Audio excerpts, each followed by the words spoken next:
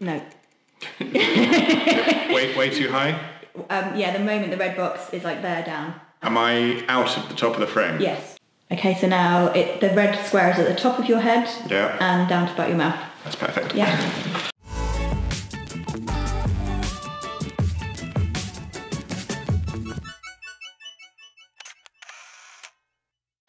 So we are in Trowbridge. I've just completely stolen Kim's setup for her little interview thing because this seems to work much better than my normal space at home. We are filming with Kim Netherton. She's nodding in the background. Who is, now tell me, your official? I'm a psychotherapeutic counsellor. She's a psychotherapeutic counsellor. And a trainee yoga teacher. And a trainee yoga teacher. She is developing a workshop which is aiming to sort of combine both parts of that, I guess. Is that about right? Yeah, I specialise in working with eating disorders and body image dysmorphia. Excellent. I'm hoping that should have picked up on the camera. In fact, I've also just realised this is going to be way too loud for when I'm talking, so let me just check that. It's also tripping bollocks as well, it's body image disturbance, not dysmorphia. Okay. So Trowbridge is sort of where? Wiltshire. Yeah, it's Wiltshire. It's a Bath postcode. That's how I got here today. Had a lovely drive through Salisbury Plain past Stonehenge.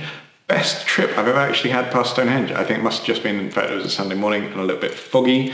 There was no slowing down at all, which was wonderful. And then we've made a plan for what we're going to do for her shoot. We've actually just shot her introduction. And then we're going to do a run through of her workshop. And so this film that I'm making for her is all about what she's going to be doing. This is going to allow her to show people, because every time I've tried to explain what it is that she's doing, it makes sense in my mind, but it's quite a difficult thing to get across. I think it'd be maybe a difficult thing to put in text, but actually to see it is going to make a lot more sense. So that's what we're filming. She's particularly looking forward to stripping down to her underwear fairly shortly in what is a very, very cold aerial acrobatics, circus skills thing. So thank you very much to SAS. So SAS Circus Skills, who have let us use this room today, because it's an amazing space to be able to work in. So if you're near Trowbridge and you want to work on your circus skills, come along to SAS.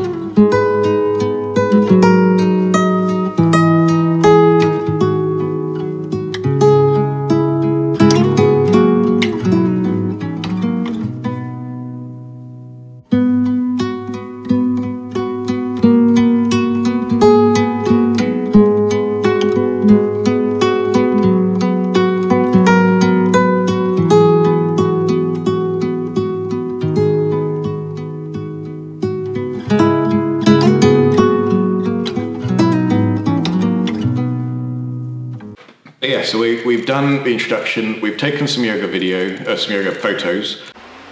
I don't want to hold this much longer. That's put down.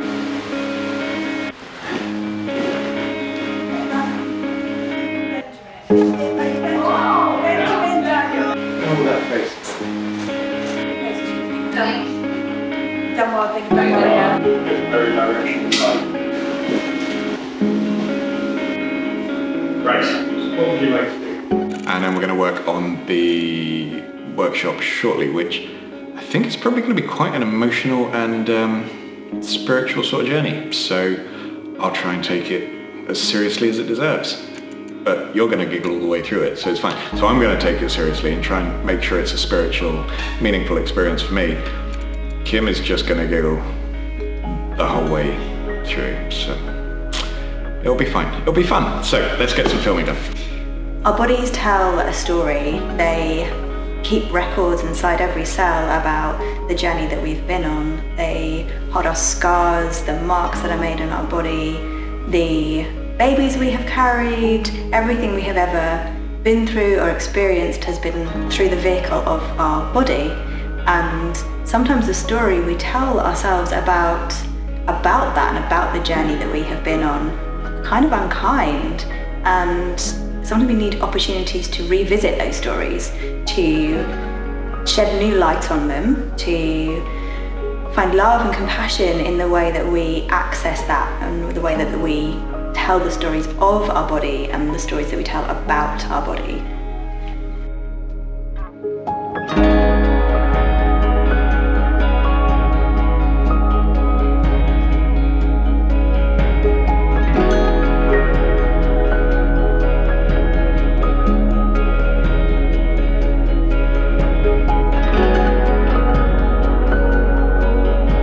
This process is incredibly empowering. The idea is that we can step forward more in honour of our body, in honour of our own sovereignty, with more power. We can step forward into our lives gloriously, in full Technicolor, in whatever shape and colour and design that we want to, because we are making our own marks. We are taking up as much of our own space as we want to, all of the space if we want to, because we deserve to take up space.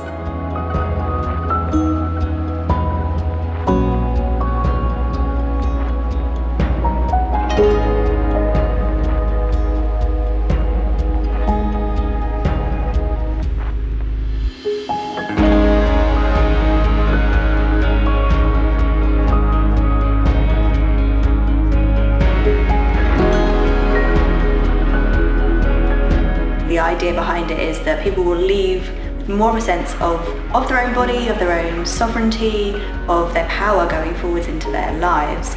It's a very sensory experience, both for the hands, for the body, for the heart.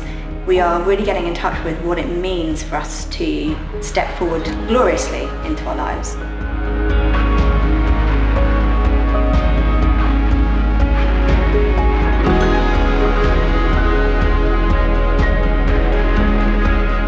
So at the end we take an opportunity to rest, to come home to our bodies, to recognise them as the one home that we have. We assimilate everything that we have learned. We recognise that we have moved deliciously, gloriously in the bodies that we have. We have celebrated them, we've honoured them, and now it's really important to just take time to rest.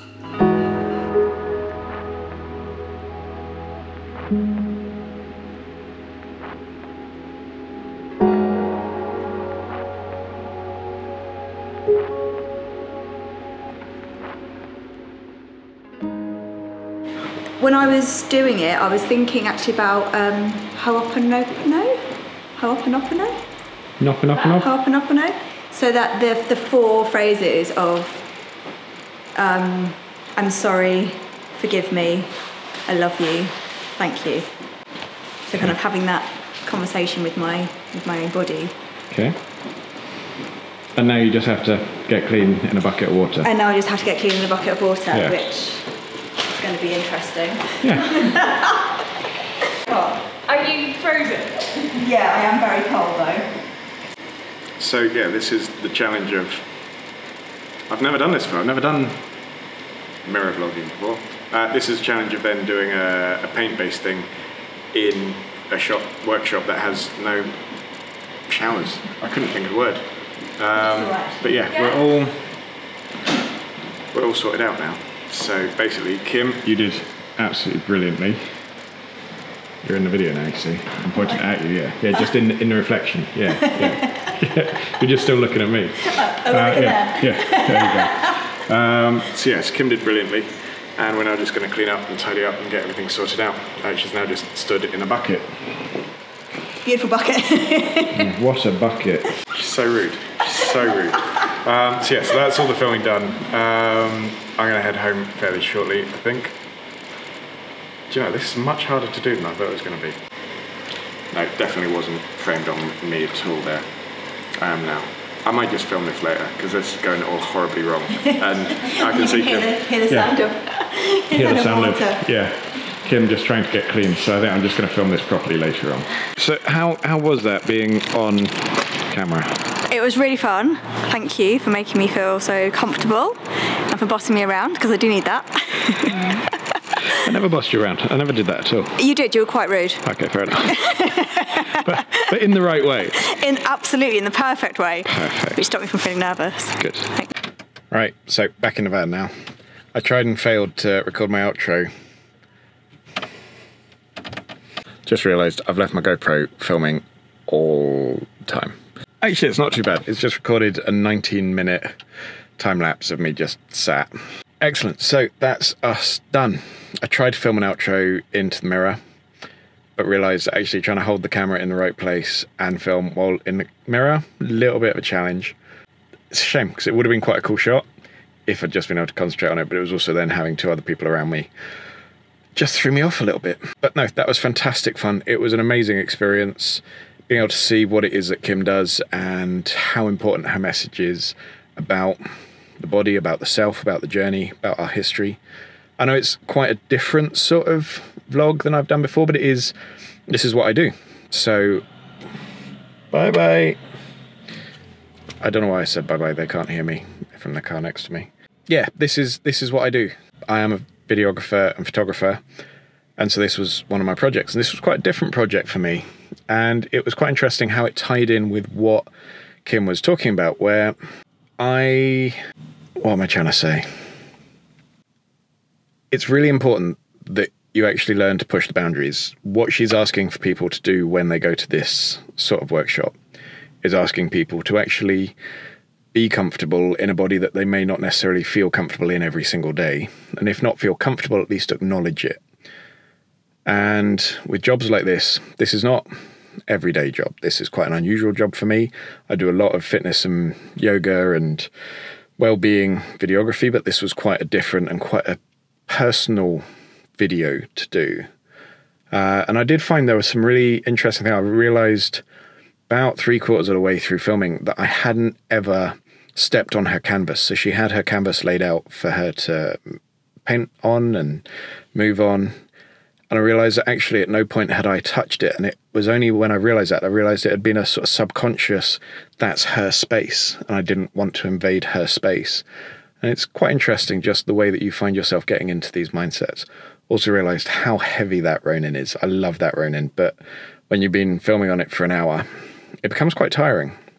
So I'm going to put together a video for her for the workshop itself. But yeah, thank you very much for watching. If you stuck to the end, thank you very much. I realise it's a bit unusual for my normal sort of content. Every so often there will be videos like this, so I hope it doesn't convince you to unsubscribe. But if you did like it and you'd like to see more, please subscribe. If you'd like to like the video, please like the video. How many likes can I say in 5 seconds? And again, thank you for watching. Bye-bye.